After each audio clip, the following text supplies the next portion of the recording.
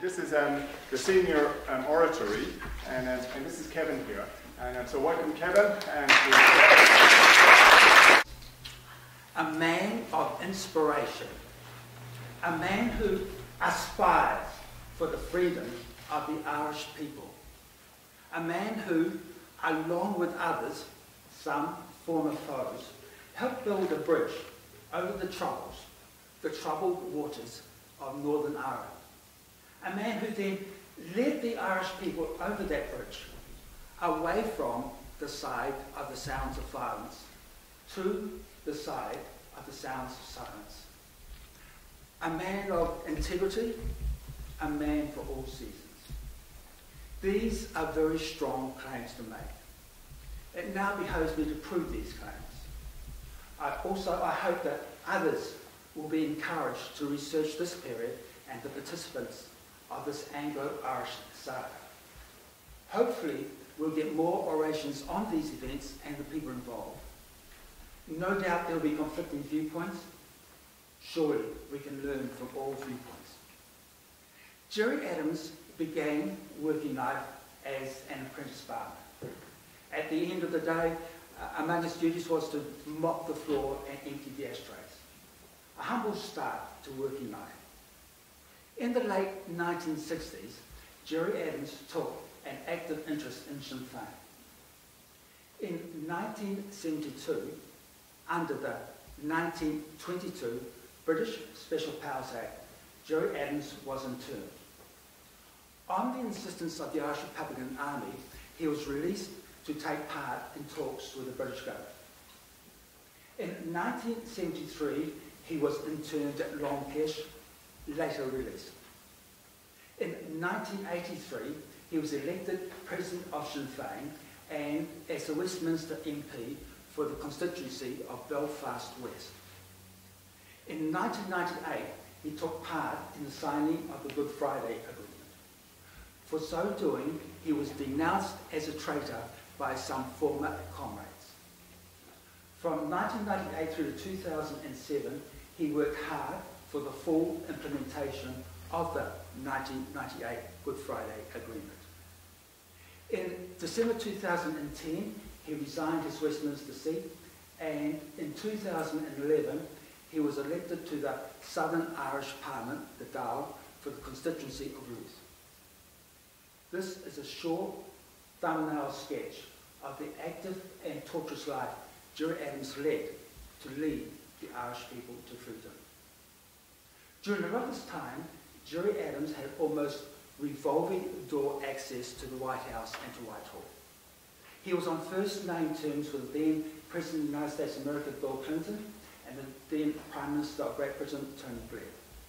He had the respect of their top officials. He had almost the status of an international statesman. One story I read is that one top American official, before meeting Gerry Adams, thought he was going to be meeting some wild-eyed radical. Afterwards he said, you know, he's quite a good guy to talk to. Gerry Adams' path to international status contrasts very much with conventional path. The conventional path is to go to university, do extremely well, first-class honours degree, be selected for foreign affairs, work hard, and be rewarded with a plum posting at Washington, London. Gerry Adams attained the status of international statesman starting from the basis of a much lower level of formal education. Many have questioned Gerry Adams' sincerity and his desire for peace.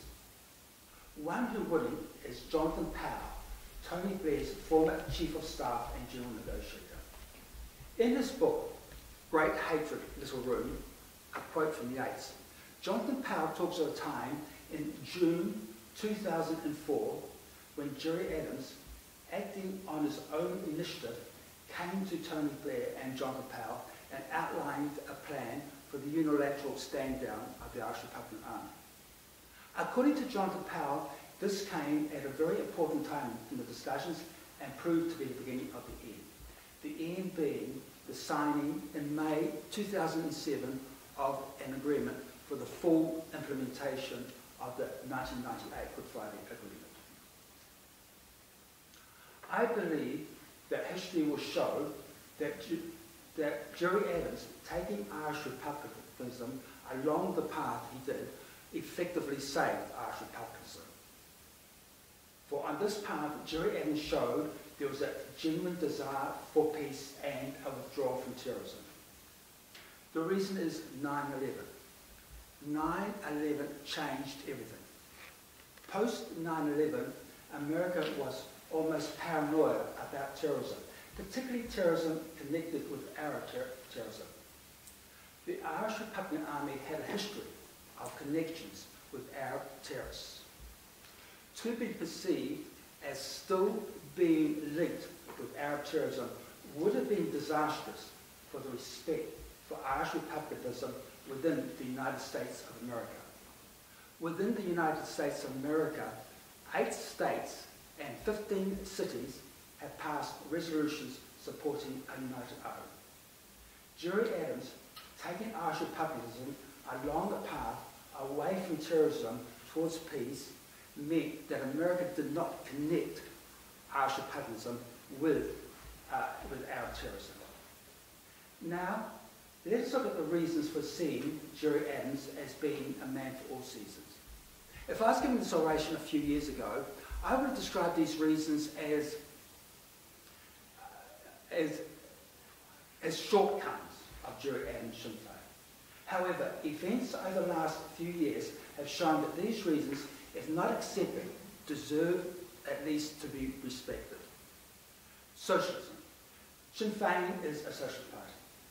It believes in the greatest amount of good for the greatest number. It believes that government should set social and economic goals of benefit for all, then achieve them.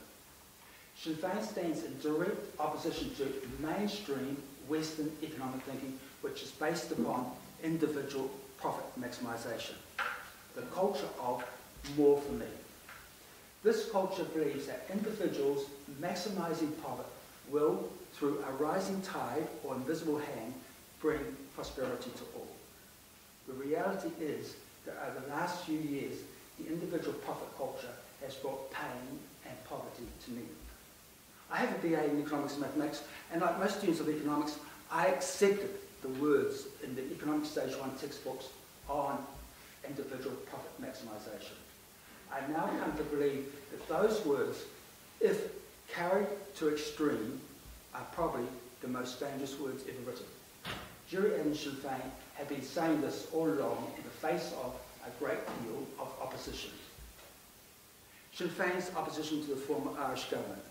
Sinn Féin over many years. Sinn Féin saw and said that the former Irish government was corrupt and incompetent. This is now evidenced by the scale of the current economic and social challenges facing Ireland. The Southern Irish electorate realised this at the last election, hence the very big drubbing that government got.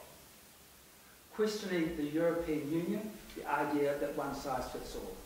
Again, events over the last few years have shown the problems of this approach. For example, the society and economy of Greece are very different to the society and economy of Germany.